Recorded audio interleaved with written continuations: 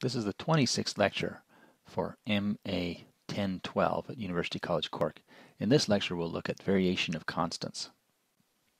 The method known as variation of constants supposes that we know how to solve the equation. Let's say, so again we're looking at inhomogeneous and non-constant coefficient equations. But suppose we already know somehow how to solve this guy, plus r of x, y equals 0, the homogeneous. This is the associated homogeneous equation. Now we want to try to find what happens if we want to put in some inhomogeneity. Can we get the inhomogeneity we want?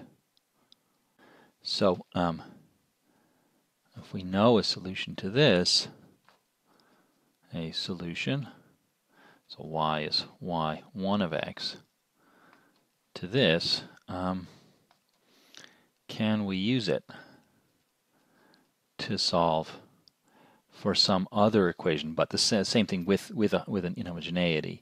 So we want to get out some particular inhomogeneity equals some f of x. So the guess that we take, which is probably the easiest way to remember this method, is that we're going to guess that maybe the solution could be some the solution to the inhomogeneous problem could be some unknown function v of x times the given solution to the homogeneous. So you're sort of taking this homogeneous guy and you're plugging in some multiple of it and trying to find an equation for this multiple that will somehow make it possible for this to solve, and it'll pop out the right inhomogeneity. So let's see what happens if we do that. We get y prime is v prime y1 plus v y1 prime, and y prime prime is v prime prime y1 plus v prime y1 prime twice, once from here, plus v y1 prime prime. Now I'm going to add those up and see if I can get what I want to come out the end. So we take p y prime prime plus q. Again, p is p of x, q is q of x, and so on. This is the equation we want to solve, p plus q y prime plus r y, and we want it to equal some f of x, some inhomogeneity that we're given. Let's figure out what we do get. We get this p times y prime prime is v prime prime y1 plus 2v prime y1 prime plus v y1 prime prime, plus we have a q times y prime, v prime y1 plus v y1 prime, and then plus r times this guy, v y1. And let's see if we can collect up all the terms that just have v's in them. So v times what? P y prime prime, y1 prime prime, plus q, this has a v in it, y 1 prime, plus r, this has a v in it, so that's y1. And then we've got terms with a v prime in them. That's this guy here, so 2 p y1 prime, plus there's a v prime here, so that's q y1. And then terms with a v prime prime, there's only this guy here, v prime prime times p y1. But we assumed y1 solved exactly this. It was a solution to the homogeneous equation, so it knocks this out, giving us that we have some equation which, if I write it in backwards order, starting with the v prime prime term, I get py1 times v prime prime plus this junk, 2py1 prime plus qy1 times v prime, and no v prime, no v term, and I want that to equal f of x. And so what I need to do is I need to get v prime prime to solve, get v to solve this. But this is no v's in it. No v, it's only expressed in terms of v prime and v prime prime directly. So that means we can solve it. We can solve it. So we can solve it by writing v as the integral of some unknown u dx. So u is v prime. And then plugging that in here, we get an equation py1 times u prime plus this mess p 2py1 prime plus qy1 times u equals f of x. And then we use integrating factors or whatever we have to use to solve for u. And then v is the integral of u dx. And then y, the final solution, is v times y1. So once we know a single y1 that we can work from for the homogeneous, we can work out the solution to the inhomogeneous.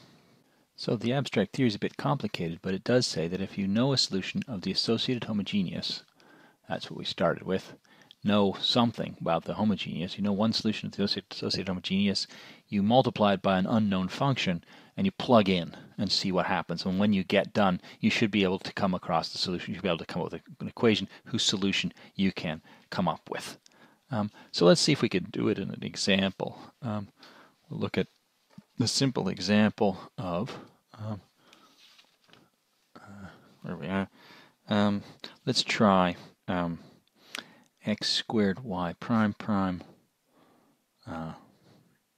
minus x plus 2y prime plus x plus 2y equals 0. And we don't know how to solve that one right away, but we could try to first of all check that y equals x is a solution, and then by our method we now know how to find the solution of this equation with any inhomogeneity. And just for simplicity, let's try, as our example, we'll try to find the general solution with homogeneity 0. Just find the general solution of this homogeneous equation, because we could now find, once we've got that is a solution, our method tells you put some v in front, you can get any inhomogeneity you like. Let's just try inhomogeneity 0 just to make it a simple example. So first we have to check this is a solution. How do we do that? So y equals x, so y prime is 1, y prime prime is 0, and then we plug those into the equation, x squared y prime prime minus x plus 2y prime plus x plus 2y equals 0. Does it equal 0? I put the question mark to remind myself that I'm checking. It's always helpful to put in these question marks to be sure that I know whether I know that this is true or I'm checking that this is true. So y prime prime is 0, so that drops out. Minus x plus 2, y prime is 1, so that's just 1 there. Plus x plus 2 times y is x. And is that 0? And you can see that cancels that, and you get 0 equals 0, and it works. So again, I'm using question marks to make sure that I know that I'm actually checking to see if this is true. I don't know this is true in advance. I want to check to see if that's true, and then this little check mark tells me that yes, it worked out. Some notation like that might be helpful on your exam so that you don't confuse me into thinking that you know this is true. Okay, so now we want to try and figure out how to find the general solution. We know that that's one solution. So the method tells us, a variation of constants tells us we should try something like the solution we got times some function v. So xv or vx.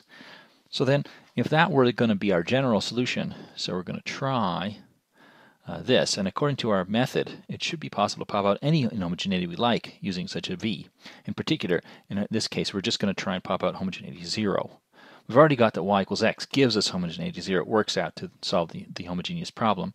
But what if I try and vary it? That's why I call it v, for varying the solution by multiplying it by some v. Can I get other solutions? And the method told us that yes, you should be able to get anything you want. You should be able to get the general solution for this. Whatever inhomogeneity you like, in particular for the homogeneous problem. So let's just compute out, and y prime is, derivative of x is 1, so v plus x v prime. Y prime prime is v prime plus, differentiate the x, you get a v prime. Differentiate the v prime, you get a v prime prime. So that's 2v prime plus x v prime prime. Now we move on to putting that into the differential equation. X squared times this mess. So y prime prime is 2v prime plus x v prime prime minus x times x plus 2. Here we are with our differential equation. We're plugging in this guy, v plus x v prime, and then plus x plus 2 times y, which is xv. Again, v is not known, so we're just going to see what happens. We plug this in, and we would like that to turn out to be 0. So I'll put question mark 0 again to try and explain what I'm doing. We'll get a v prime prime term, which is just x cubed v prime prime. Then we get a v prime term. We get 2x squared of them here, and then x squared times x plus 2 here. So it's 2x squared v primes here, and then this one, that comes out here, so it's minus x squared x plus 2 from here. That x and that x go together, and then we get a v prime. And then we know the v terms are all supposed to vanish, and I think they do, right? Because we got x times x plus 2 minus that there, and then x times x plus 2 of them over here. And so we can see that this v term exactly cancels that one. It's got x plus 2 times x, and x plus 2 times x with a minus sign, so they knock each other out as expected. And so now we'll set v to be the integral of u dx, so u is v prime. And so this equation becomes, this is equal to x. Oh, sorry, I should probably simplify it first. Well, all right, let's just do this anyway. Too late now. So we'll put that as u prime plus, that's 2x squared minus x squared x plus 2 times u. And this, as I said, I should have simplified that.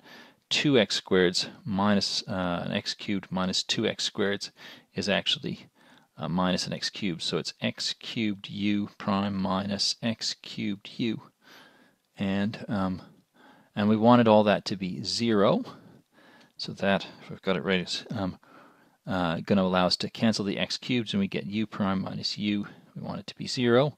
That's the exponential function equation, so u is some constant times e to the x. And then v, we go back and say, well, v has to be integral u, so v is the integral of this guy, so it's another constant plus this constant e to the x. And then y was xv, and so y is x times a constant plus a constant times an exponential. And that should be, hopefully, the general solution.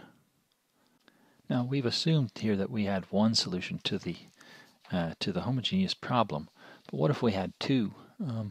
We might be able to generalize this a little bit better if we had two solutions. So suppose that we have y1 and y2 both their independent solutions solve the associated homogeneous problem. Suppose that you're handed those and you know somehow they both solve this associated homogeneous. You plug them in and you try them out, and there they are solving the homogeneous guy. What we could try to do is to say, well, then the general solution of the homogeneous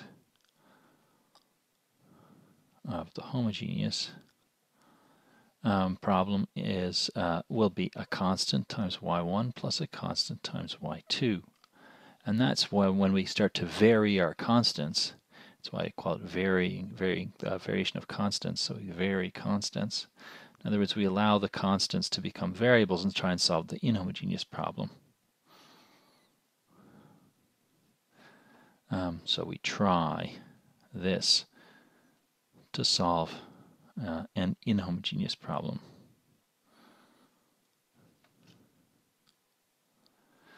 So that might give us a method to solve inhomogeneous problems in a more general setting. The idea is just to solve the homogeneous one and then turn the constants into functions, so that we get hopefully we get something that solves the inhomogeneous problem. And it may be easier to write it in that way, and that might make it easier to come up with a solution of the inhomogeneous problem. Let's do a simple example of that trick in action, the variation of constants. So suppose that we know something. We want to know the general solution of this guy. what's the solution? What's the general solution of that guy? So first of all, we do the associated homogeneous problem, which is this guy, associated homogeneous equation, and we know that one well. That sine and cosine both satisfy that. The second derivative is the negative of their value. So we know that y has to be any constant times the cosine of x plus any constant times the sine of x. Okay, so now we're going to try a varying of constants.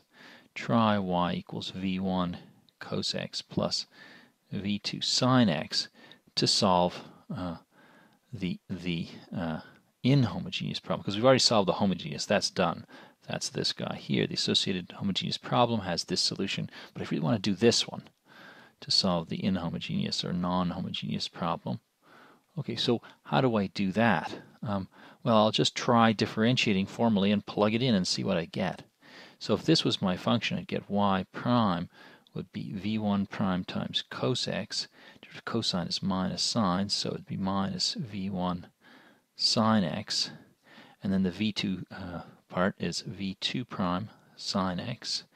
Sine is cosine, so plus v2 cos x. And now what I want to do is to differentiate one more time. So v1 prime prime cos x minus, let's see, so derivative of cosine is minus sine, so v1 prime sine x. I differentiate cosine, I get minus sine. Then I do this guy, minus v1 prime sine x, and then differentiate the sine and get a cosine, so it's minus v1 cos x. And then I've got the v2 terms, so v2 prime prime sine x. Derivative of sine is cosine, so plus v2 prime cos x. And then this guy here plus v2 prime cos x. Derivative of cosine is minus sine, so it's minus v2 times sine x. And now I have to put all that together into y prime prime plus y, and I want that to equal tan x. So I'm going to put this whole expression here in, v1 prime prime cos x minus v1 prime sine x minus v1 prime sine x, there's actually two of them, minus v1 cos x plus v2 prime prime sine x plus v2 prime cos x plus another v2 prime cos x minus v2 sine x. Okay, that's the second derivative written out, and then y itself is just this guy plus v1 cos x plus v2 sine x. Now I should hopefully have something that cancels with something. So when I differentiated the cos x twice, I got this guy here, and then I got that at the end there, this guy, and so it simplifies a little bit. So I'm going to try and simplify this by writing it, well, this is after all the derivative, it's v1 prime cos x all prime, and then I've got here, this guy is v2 prime sine x all prime. Okay, so I've gathered these terms and these terms, and then I've got these terms left here, minus v1 prime sine x plus v2 prime cos x. So now I have to choose what I want to turn into what. I'm going to try to get maybe these terms to be the tan x and these terms to be vanishing. There is, after all, some freedom here in what I want to choose to do. So I'll choose that as my collecting up of equations. So we can write that as requiring that, again, that if you write it as I want, v1 prime cos x plus v2 prime sine x prime minus v1 prime sine x plus v2 prime cos x equal to tan x. And what we're trying to do here is to make, we'll just try to make just separate it out and try this equals 0, and we'll try this equal to this. That would solve our problem. So we're going to try and solve this coupled system, v1 prime cos x plus v2 prime sine x equal to 0. And at the same time, we're going to try and solve minus v1 prime sine x plus v2 prime cos x equals tan x. This is a system of two linear equations and two unknowns. If you solve them, just as don't need to do any differential equations, solve that pair of equations as a pair of linear equations and two unknowns, v1 prime, v2 prime. That's why we've set it up that way, to treat this thing as being all about v1 prime and v2 prime, and this thing all about v1 prime and v2 prime. So we solve for v1 prime, v2 prime. It's just a pair of linear equations in them. And what we find is that v1 prime turns out to have to be minus sine x, tan x, and v2 prime has to be cos x. So that gives us these expressions for v1 prime and v2 prime, and now we just have to integrate them. So v1 is minus integral sine x tan x dx, and v2 is integral cos x dx. So the cosine integral we can do easily enough, but the sine, so this is derivative of sine is cosine plus constant. But the first one is more complicated. v1 is minus integral sine x tan x, and in the notes it tells you how to integrate that thing. It's minus, it's a bit difficult to well, it's more difficult, let's say. We'll leave you to ponder that. There's a hint in the notes as to what to do about that. Let's try another example. So we'll take a look at the differential equation x squared y prime prime plus x y prime minus y equals 0.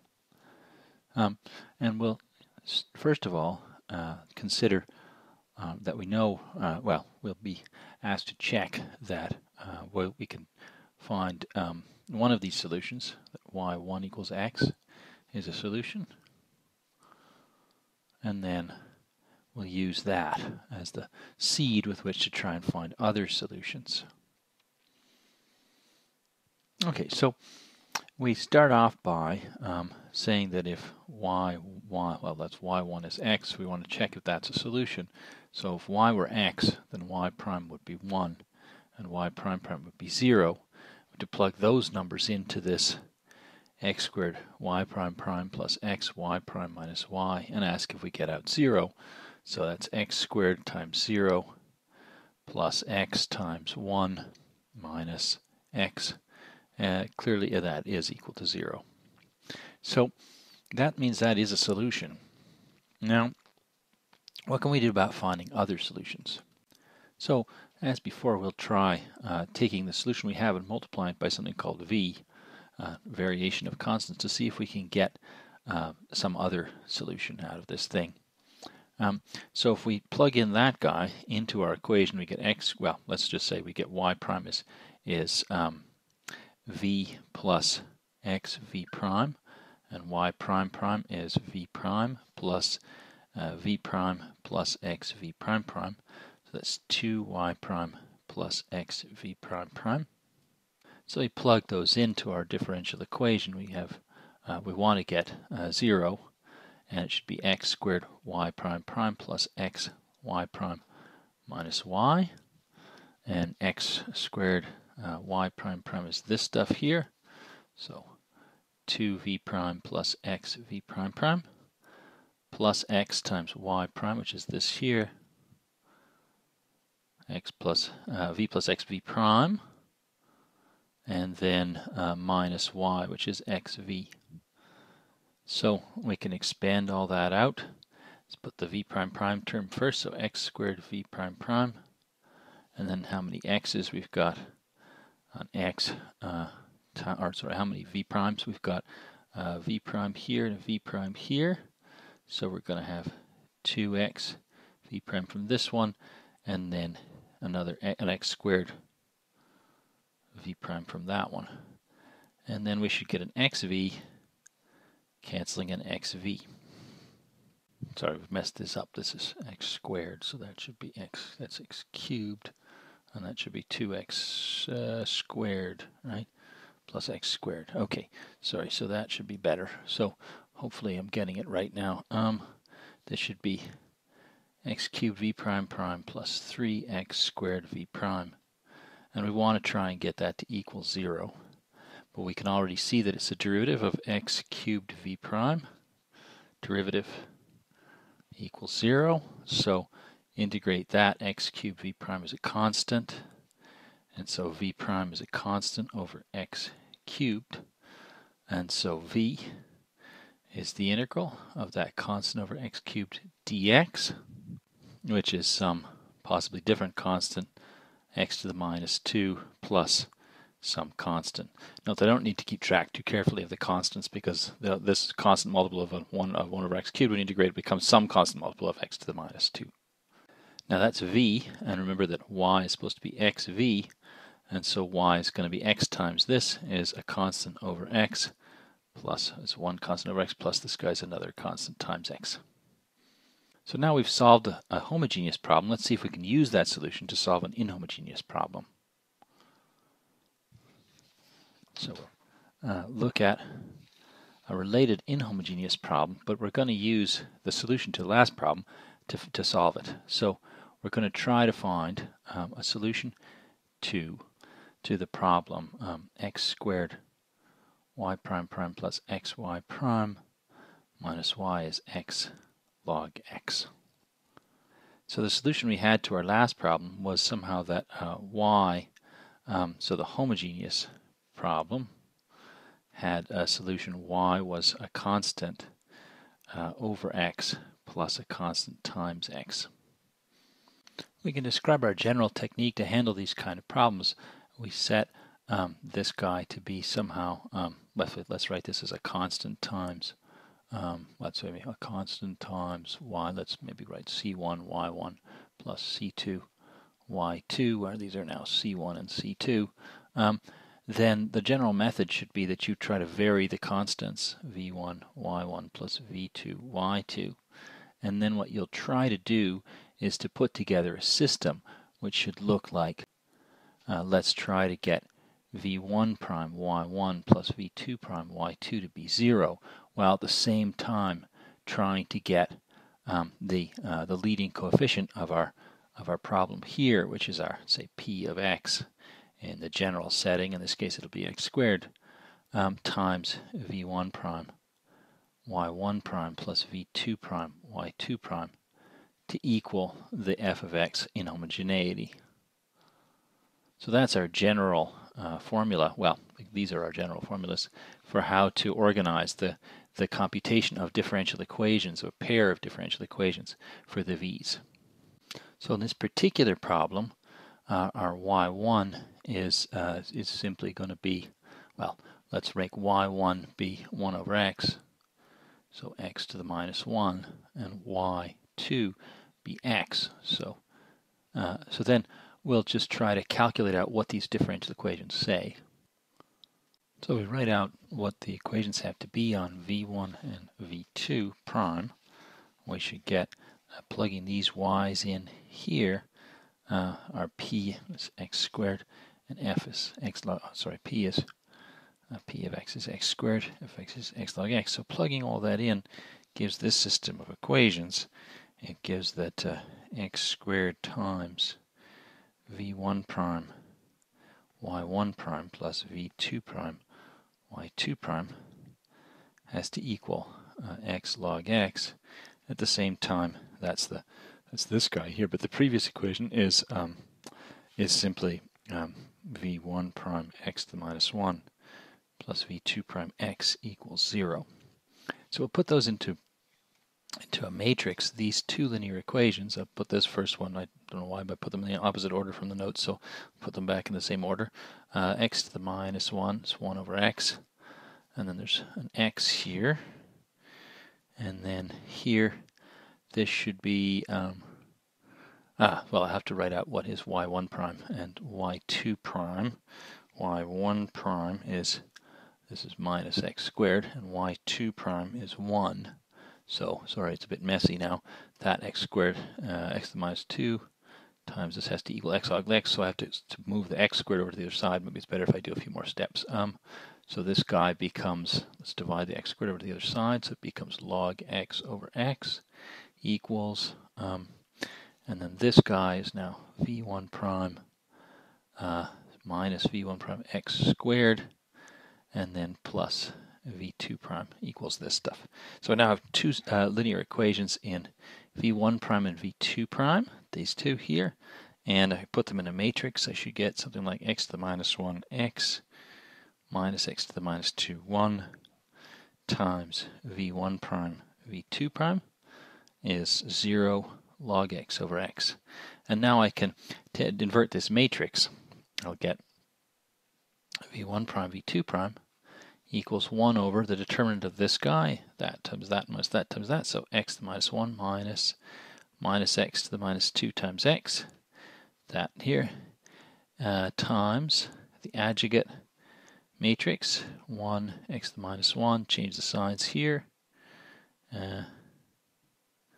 times this, 0 log x over x. Okay, I don't want to do the arithmetic in front of you, so something like, hopefully, works out to be, if I've got it all right, minus x log x over 2 for this guy, and log x over 2 log 2x for this guy. So that gives us equations for the v's. Now we have to figure out what's the final result. What's the final result for y?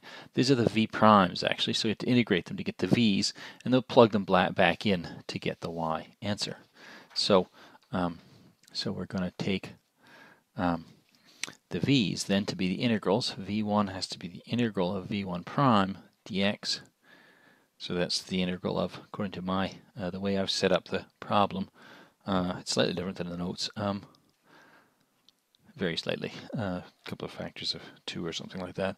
Anyway, it looks like this, and then I don't want to, well, you can certainly pull out a minus a half. I don't want to integrate x log x for you.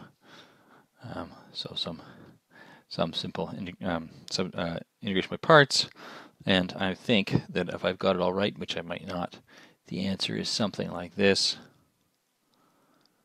plus some constant, c1, and then v2 similarly has to be the integral of v2 prime dx, and we know what v2 prime is. We worked out that it was, if I've got it all right, it was log x over 2x dx. And again, that's an integral you'd have to do by parts, which I think turns out to be something like a quarter of log x squared, maybe, plus an arbitrary constant. Okay, so that gives us expressions for the explicit expressions for v1 and v2, and then the solution y to our inhomogeneous problem that we got by varying constants. Remember how that came about? We took the homogeneous problem, we found its solutions y1, y2. Its general solution was a constant times y1 plus a constant times y2. And then we said, well, let's promote the constants to become variables, to become functions of x, and hope that we can somehow solve the inhomogeneous problem, which hopefully we've done here. So putting them together, we should get, I think it's minus x squared over 4 log x plus x squared over 8 plus c1 times y1, which is x to the minus 1, plus this v2, if I've got it right, again, it's something like a quarter log x all squared, plus c2, and that's times x. So that gives us a complete, rather long solution to an inhomogeneous, non-constant coefficient problem using the seed that we knew one of the solutions to the associated homogeneous, and then we built up the other solution to the homogeneous, and then we managed to build up the general solution to the inhomogeneous problem. I think it goes without saying that there's no way you could possibly understand this material without working through lots of examples. We have examples in the lecture notes, but you should probably do some of the exercises as well, and there are answers in the back for some of the exercises. So you should give it a try and see if you can do them, because otherwise you won't be able to follow the lectures through at all. You really need to work through lots and lots of problems to learn this material.